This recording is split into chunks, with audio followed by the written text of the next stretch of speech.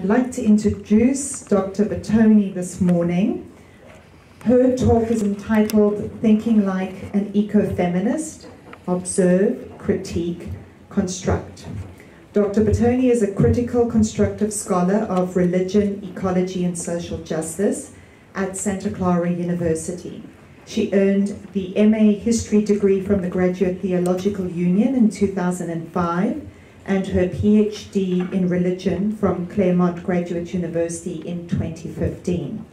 She employs comparative feminist and qualitative research methods to study eco-food, sustainable agriculture, and climate concerns in religious contexts. For research and teaching, she studies religious, political, and ethnic pluralism as facets of community sustainability, encouraging students to encounter others' lives with respect and dignity. Her publications focus largely on contemporary US Muslims who express religious identity through ecological food practices. Among family and friends, she enjoys hiking local hills, tinkering in her community garden plot, cooking and eating seasonally, and singing. Please join me in welcoming Dr. Bertoni.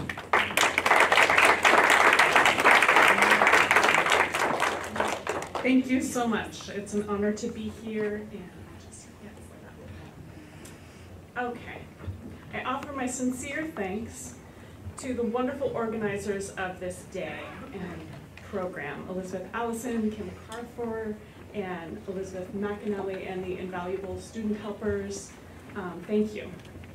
I'll begin with a poem. This moment of aliveness, gray-skied pre-dawn, in the clear air near my window, a red bird trills, perched on the highest branch of the highest treetop, repeating her song until the sun crests the horizon. I don't know this bird's scientific name, but we share this moment of aliveness and celebrate dawn singing. Although my talk is largely cultural critique, I wanted to begin by acknowledging life's preciousness, worth protecting and worth inhabiting. The myriad lives in our local to global living systems with whom we have evolved and without whom we would not be human.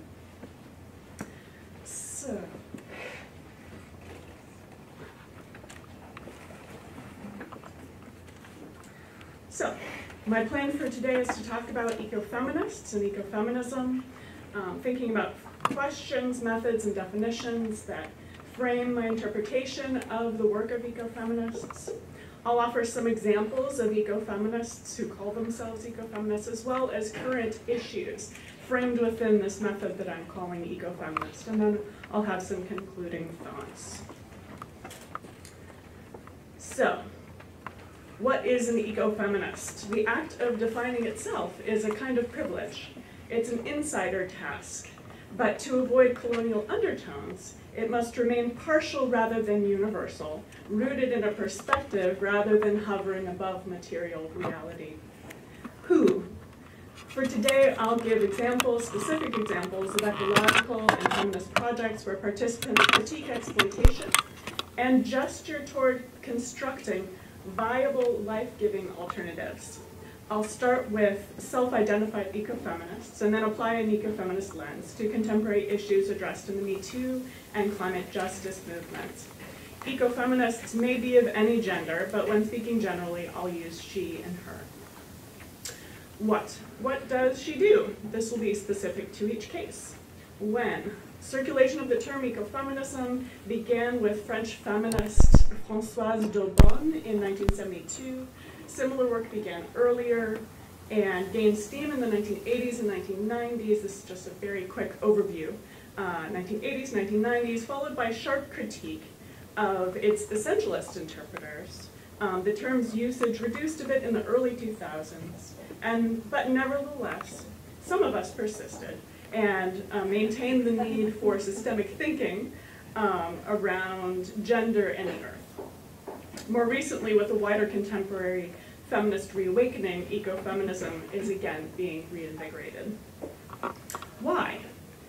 Perhaps since you chose to spend your time here today, this needs no explanation. But in the words of ecofeminist theologian and my beloved mentor, Rosemary Radford Ruther, converting our minds to the earth cannot happen without converting our minds to each other, since the distorted and ecologically dysfunctional relationships appear necessary, but they actually support the profits of the few against the many. Ruther's words confirm observation of a need for change, critique of relationships distorted by greed and inequity among people and between humans and other living beings.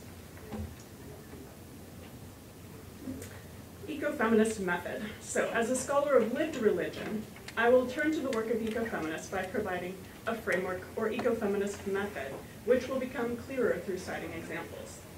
The framework I assert is based on my commitments to ensure scholarship does not remain isolated from people's real lives, but instead relates directly to concrete material activities, both expressing critique and constructing more viable means to meet shared goals.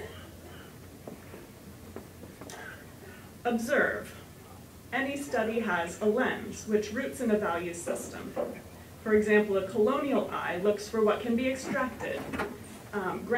This eye is grounded in exploitation, taking what is not yours.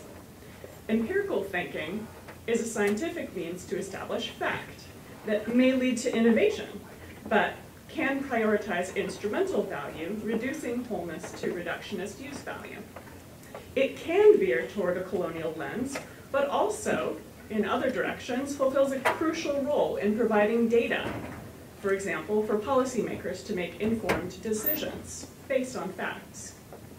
A lens of solidarity prioritizes relationships.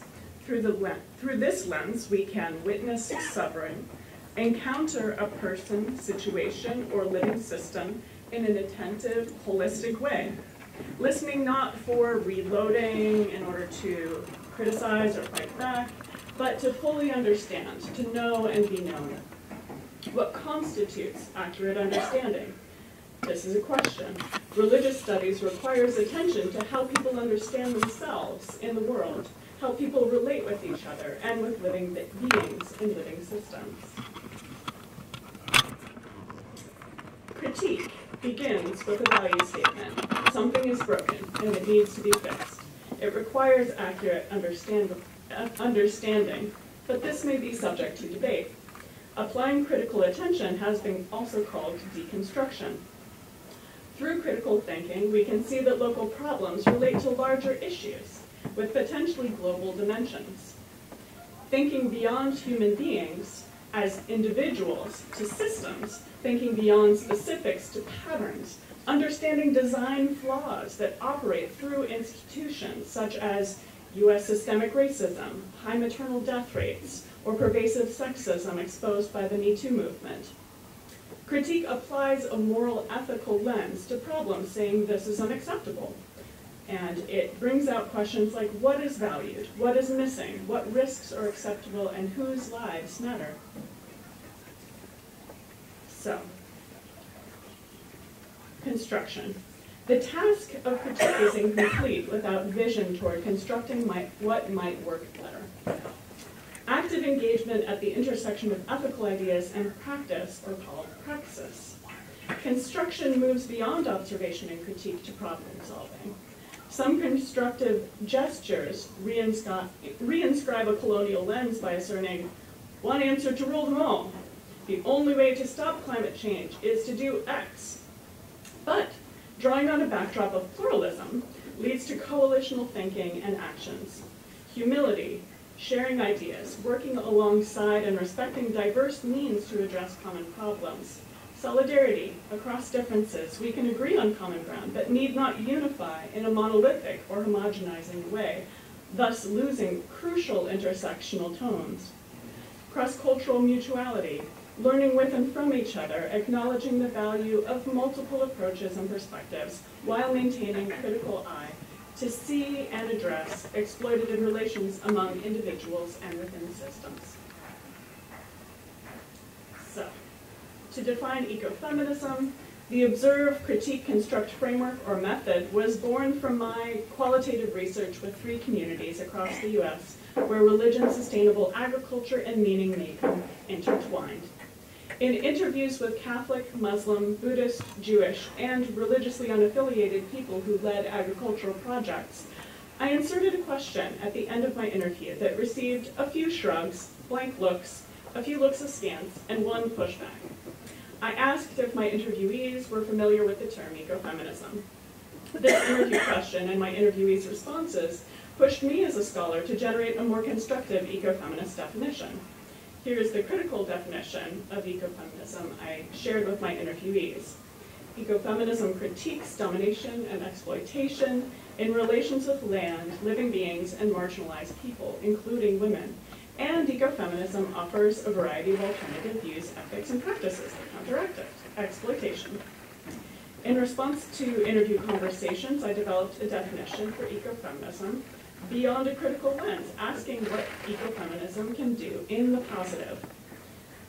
Ecofeminism is a late 20th and 21st century political, intellectual, and religious spiritual movement promoting vitality, compassion, and resilience for individuals and communities of living beings, drawing inspiration and analysis from connections between various feminisms and ecologies. So, the optics show that all 3 ecofeminists that I cite as examples experienced light skin privilege in their respective contexts in North and South America. Yet they leveraged whatever privilege they enjoyed toward solidarity with those that did not share that privilege. As scholars, they enjoyed educational privilege, but as female scholars in the late 20th century, their work and their persons were subject to intense scrutiny, critique, and misogyny. As ecofeminists, they were critiqued by various scholars, ecologists, theologians, feminists that disliked their intent to connect concerns for nature, animals, and various marginalized peoples, while prioritizing a gender-attuned lens. Rosemary Radford Ruther observed a saturation of sexism, marginalization of human beings, and degradation of the earth.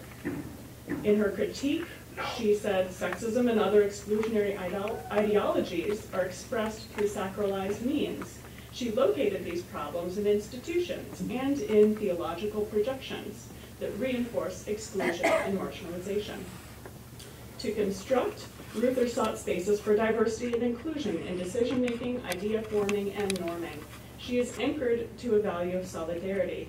Her writing consistently aims to tell the truth about people's lives beyond a comfortable distance of theological ideas to the verifiable contested histories of marginalized bodies living in oppressive social systems.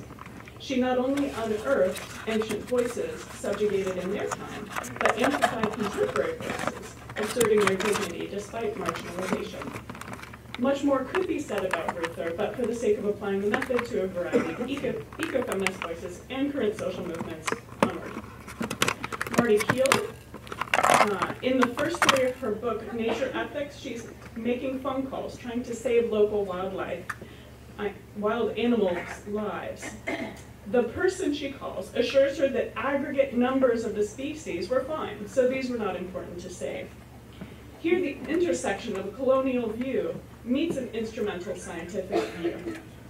Species numbers are fine. These can die without ethical dilemmas. Her book goes on to develop a line of inquiry around masculinity and sport hunting, which can reduce animal subjectivity to species, herds, or trophy kills. Her critique was that suffering animals are local, specific, individual beings that hold value beyond any use for humans. This is not a generalized, diffuse, or impersonal view. In her construction, Keel's ecofeminist philosophy is anchored in inherent value for animals, expressed through specific relationships of care where people live out their ethics. Keel asserted a relational ethic of care beyond species concerns to real relationships with specific animals. Her nature ethics are grounded in personal relationships with real individuals where love can take place. Ivone Guevara observed the suffering of the poor, particularly women, in her home country of Brazil. She critiqued systems that impoverish people, particularly women, and she constructed theologies and direct relief projects that empower poor women. In her words, quote, "In adopting an ecofeminist perspective, which is a combination of social feminism and holistic ecology, what I have changed is my point of view, my way of looking at the world, at people, and at events. Through ecofeminism, I have begun to see more clearly how much our bodies, my body, and the bodies of my neighbors, are affected not just by unemployment and economic hardship, but also by the harmful effects of the system of industrial exploitation imposes on them." Guevara's observations distilled in her a value-based critique of systemic exploitation of her neighbors. And through her writing, her organizing of ecofeminists in South America through Conspirando Collective, and her direct relief work in Brazil, she has made a life of ecofeminist practice. This framework of observe, critique, construct could be applied to numerous other scholars and activists who self-identify as ecofeminist or eco-womanist. But since others on the panel have given attention to similar threads and themes, I'll move forward with an assessment of the Me Too and climate justice movements. To be clear, the term ecofeminist does not necessarily represent these movements in their fullness, as it is not a central defining force from a majority of those involved. Yet, the observe, critique, construct framework arises without difficulty, demonstrating themes in parallel with ecofeminists Ruther, Keel, and Guevara.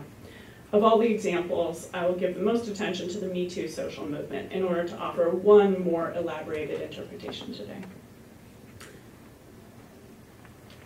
So, the Me Too movement, Twitter storm, lifted the lid on chilling cultural saturation in which unwanted sexual attention toward feminine bodies is the norm, not the exception. Violent or coercive experiences were not outliers, but center stage in a litany of locations and professions too numerous to name. Whether in heart-wrenching detail or in the simple words, Me Too, the social media campaign created a cultural prism to see what was already there, but previously hidden from common sight. Those of us who work to empower students know how challenging and pervasive rape culture is, even among educated, self-respecting young people. This problem is not simply constituted by individuals expressing themselves sometimes in ways that exploit women, but rather reflects a structured injustice, not random or isolated, but a socially learned, economically supported institutional problem. That's the observation. Critique. Famous and not so famous people who have been overwhelmingly male have misused their power and undermined the bodily integrity of women. The focus on cis women does not reduce the importance of addressing coercion and violence against gender non-binary, male, and trans people, but rather exposes systemic gendered violence against persons dehumanized by their assailants. Toxic masculinity has been defined away from maleness, a bold move which clarifies that not all men express themselves in destructive ways, despite their social exposures that normalize such behavior. Toxic masculinity instead features an instrumental view of women's bodies in which a person is commodified or reduced to an object or product to consume. As such, she is exploitable like a natural resource devoid of inherent value. Thankfully, a cultural backlash asserts a renewed rejection of those who try to take what isn't theirs, recognizing infantile grabbing as assault, as part of a worldview that is distorted and distorting. The extent of the problem cannot be denied. Construct. The Me Too movement presents a watershed in human dignity and human rights, a sharp reminder that women are people and people can be fierce when organized. An underlying value for bodily integrity and autonomy pervades this movement, recognizing that women's rights are, in fact, human rights. This movement has offered individuals the social support to confront not only perpetrators, but the isolating legacy of shame. Those who do not recognize these values must be held accountable, both at individual and structural levels. Accountability has taken the form of losing jobs, losing media entities, valuable possessions, powerful roles. But controversy remains as legal proceedings have been bypassed by pressures to simply step down, with implications for the robustness of legal methods to address both individual and systemic justice. When perpetrators never see the inside of a courtroom, what happens to systemic accountability? What will address the problem at its root? What will affirm or restore human dignity? How can this pervasive rape culture become transformed into a culture of consent? The Me Too movement has shown social media capable of cohering crucial critique. Constructive voices may be less unified than critical ones, but certainly develop in varying visions of how to live into greater accountability, dignity, and consent-based interactions. Like Keel's call to see animal lives valued in their unique individual relationality, rather than generalized animal subjects of hunting for sport, the Me Too movement aims to reduce the sickening sport of woman hunting, displaying the distorted lens that refracts the wholeness of female human beings into interchangeable, exploitable bodies subject to use value. Ecofeminism locates a pattern in reductionist thinking across bodies, landscapes, and living systems. Those who seek to exploit women's bodies are not unrelated to those ready to suck the marrow out of our living systems until they no longer function. An exploitative worldview pervades the mind of the sexual predator and the self-interested financier, who funds development by deforestation, the manufacturer who designs and sells inessentials that will never biodegrade, the policymaker who looks aside when major donors dump toxic waste into fresh water headed downstream to a poor person's kitchen sink. The Me Too movement, of course, is distinct, and analogies only go so far. Yet the issue ecofeminists reiterate is the problematic worldview accompanying degrading actions against the lives and lands whose values cannot be quantified. So, climate justice. Observe. Finally, we turn to climate justice, the Intergovernmental Panel on Climate Change. Thanks. Okay, I'll be quick. Policymakers to the extent of the problem, the known factors and areas of opacity. These observations confirm with no reasonable doubt that intensifying weather events reflect global warming of the seas, air, and surface of the earth based on anthropogenic factors. Human beings industriously generating a planet where we can no longer safely live. Critique. Climate injustice is the notion that people who contribute least to the problems of climate change suffer most from its effects. Wealthy, industrialized people who make business and policy decisions, a very small percentage of the human population, control access to resources and decisions that affect the rest of us. Construct. Changing structures so that decision-making power returns to the people affected by those decisions. For example, the UN, the Me Too and Women's March movements, as well as the UN, have prioritized increasing numbers of women in political office as a means to increase environmental and human rights goals. Another layer is challenging people who think extractively, who continue to expect that exploiting people's work and natural resources is acceptable in thought or action. According to Oxfam in 2017, 80% of global wealth accumulated to the richest 1% of people. This level of inequality must be addressed in order for any kind of justice to prevail. Worker justice, climate justice, environmental justice, racial justice, feminist justice, and more. So in conclusion, our historical moment contains horrifying scientifically and culturally undeniable truths.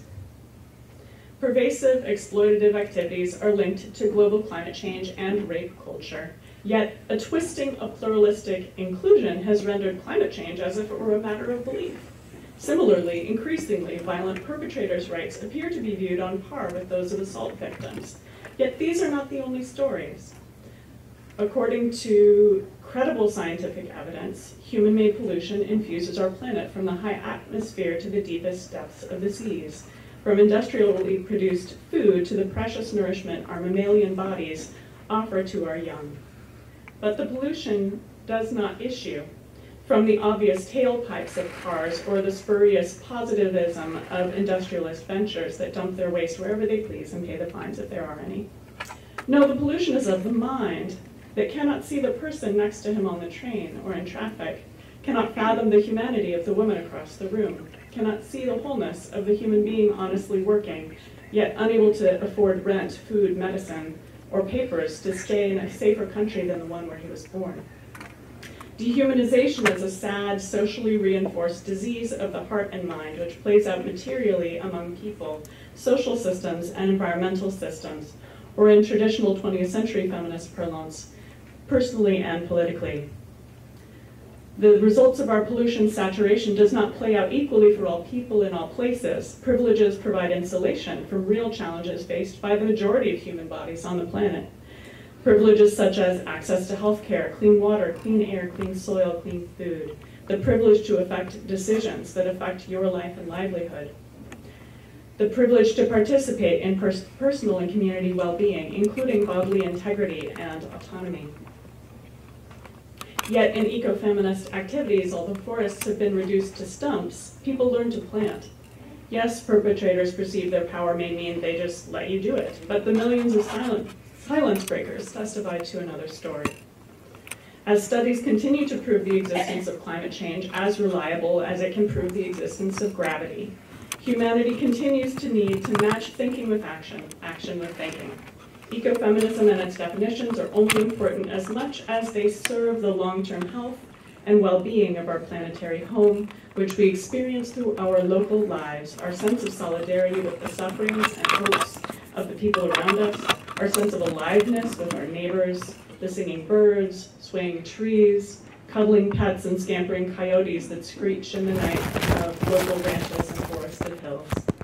Whether or not you have affinity for the term ecofeminism, I sincerely hope we all, in our myriad ways, express affinity for the living beings with whom we share this irreplaceably precious home.